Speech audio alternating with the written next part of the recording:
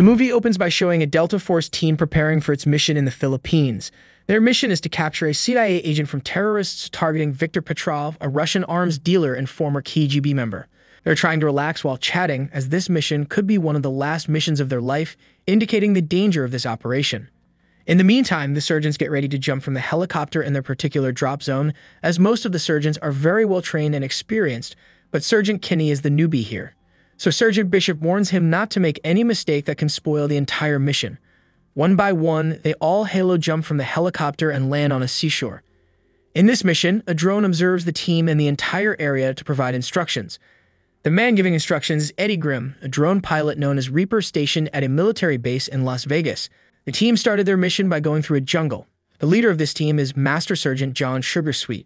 Suddenly, Sergeant Abel sees some movements in the middle of the jungle, and everyone gets ready with their weapons and also tells Reaper to check the facts through the drone. But while doing profound observation, they get a system malfunction and Reaper can't get them the information about their surroundings. So Sugar instructs Sergeant Abel to prepare with his sniper, who is an exceptional marksman. Then they proceed to the designated location, but the movement was made by a pig after all. They finally arrive at the point where they can see Petrov's entire compound. They also spot some of his men guarding the area. Now Sergeant Sugar Kinney and another pair, Sergeant Abel and Bishop, go their separate ways to carry out their mission, but they always contact each other to keep each other informed. Sergeant Abel and Bishop find cabins on their way. After searching, they find them empty. Sergeant Kinney is positioned on the roof of the small cabin, attempting to set up a device to contact Reaper. Meanwhile, Sergeant Bishop spots some individuals walking around the area and identifies Petrov. At the military base, Reaper was giving his instructions while a group of soldiers watched the game on TV, making loud noises. Reaper told them to let him know if anyone called and asked for him, as his wife could go into labor at any time, but they never paid any heed to him. Meanwhile, the team spotted some armed men approaching the area in 2 cars. These men are from Abu Sayyaf, and their leader, Sayyid Hashimi, has accompanied them to purchase weapons from Petrov. Besides, he's a terrorist, and Petrov is helping him by supplying him with a gun. In the meantime, they have fixed their drone, and Reaper is again ready to help the team. Sergeant Kinney gives Reaper a short explanation about their surroundings so that he can keep up with them.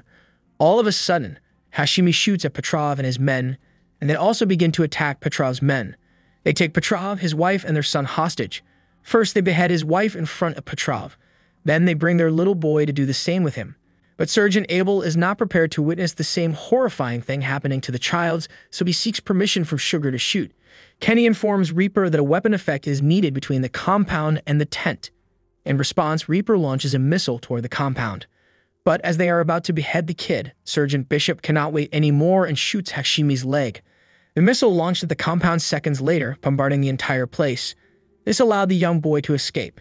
Kenny hears Sticks chewing gum on a tiny stone and throws it inside. Then he hears people talking inside, understanding this place has a cave inside it. At that moment, 3 of Abu Sayyaf's men emerge and one spots Kenny. However, Abel takes down the man instantly and bombs the place. More hostiles are behind Abel, and they start shooting at each other. During the intense shooting, Abel is shot down by a hostile. In the meantime, another group of people arrives and launches grenades using RPGs at the team. Abel is once again shot down, seriously injured, and eventually dies. The team is struggling as they are under heavy fire from the RPG teams, and Sugar wants Kenny to tell Reaper that they need some bombs down here. As Kenny does so, Reaper launches another missile toward the RPG team and bombs it down in seconds. But Kenny loses connection with other team members because of the RPG attack. He runs from there and goes inside a jungle. Later, with Reaper's help, he starts moving and hears that targets are coming towards him east and west. He hides himself under the slope of a tiny pond. Even though the hostile can't see him, their dog catches Kenny's smell and starts barking while standing before him. One of the hostiles even comes to check, but as the dog moves from there, so does he. Finally, they all are gone and he is safe to move.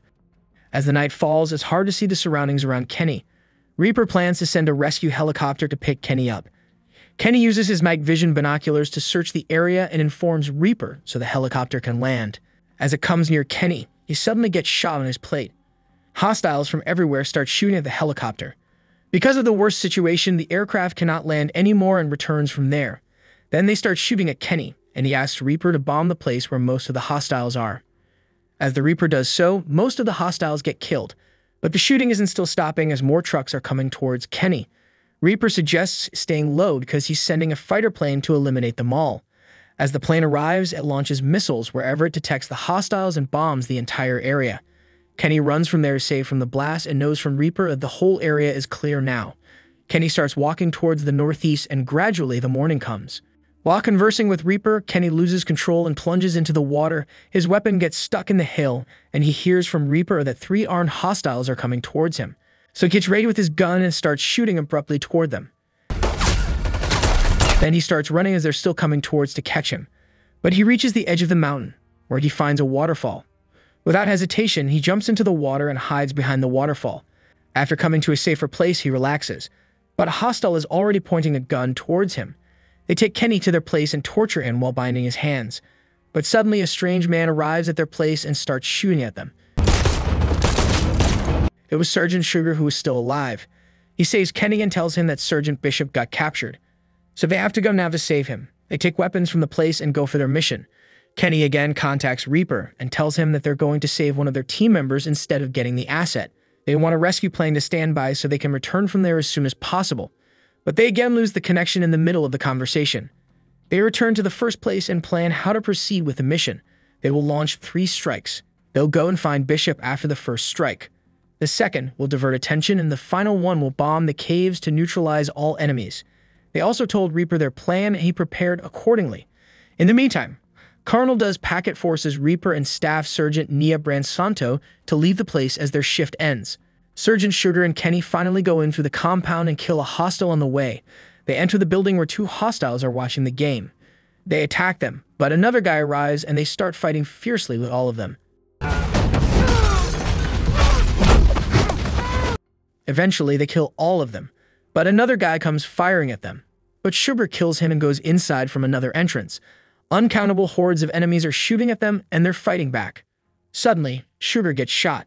So in the meantime, another man attacks Kenny, and as he is about to kill him, Sugar once again saves his life by shooting the assailant from behind. But they throw a grenade toward Kenny and Sugar. When they regain consciousness, they realize they have been captured and are being held in a separate cell with Bishop. They torture them horribly, as they all were wounded very deeply and bleeding everywhere.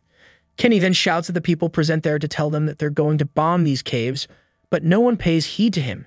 They take out badly injured Sugar from his cell, and Hashimi kills him by shooting him in the head. They still have 14 minutes to go for the second attack. They take Kenny out of his cell and torture him. Hashimi grabs a hammer and a kukri sword, intending to brutally kill Kenny. He hits Kenny's face with the hammer. They are forcefully holding Kenny's face in the water, and Hashimi continuously asks him, "Where are the other soldiers?" Kenny tells him again about the bomb, but he thinks everything is a lie. Hashimi's men are holding his whole body in a tub full of water without letting him breathe. At that time, the second missile launches and destroys the entire cave, along with everyone inside. But fortunately, Kenny wasn't harmed at all as he was under the water. They have 15 minutes till the final attack. After leaving the tub, Kenny grabs the kukri sword and stabs Sayed Hashimi, ultimately killing him. Then he takes Bishop from his cell, takes the CIA agent, and tries to find a way to get out of the cave because they only have 5 minutes until the final strike. In the meantime, Kenny tries to call the military base to talk with Reaper. However, the irresponsible soldiers are more focused on their game. Even though one of the soldiers picks up the phone that cuts the call in the middle of the conversation to concentrate on the game. Then Kenny again calls Reaper's number but leaves a voice message as he couldn't talk to him. Reaper leaves everything behind in the supermarket and runs to the base after hearing Kenny's voicemail. Reaper continuously calls their office, but no one receives it as they are all absorbed in the game while neglecting their jobs. Kenny is running with his mates from the cave to save themselves from the upcoming strike, and Reaper is running towards the control room to abort the plan of the final attack. As he is successful in doing so, the fighter plane crosses the area without attacking while flying over Kenny. Reaper approaches the soldiers enjoying the game while ignoring a life-or-death situation for a JTAC operator in the field. Then he breaks the TV because they're ignoring this crucial matter. The movie concludes with all of them safely returning to their home country thanks to the bravery of a young, inexperienced Sergeant J. Kenny. What do you think of this recap? Please share your thoughts in the comments section below. A like from you and maybe subscribing would be a great support for us. That's it for now. See you in the next video.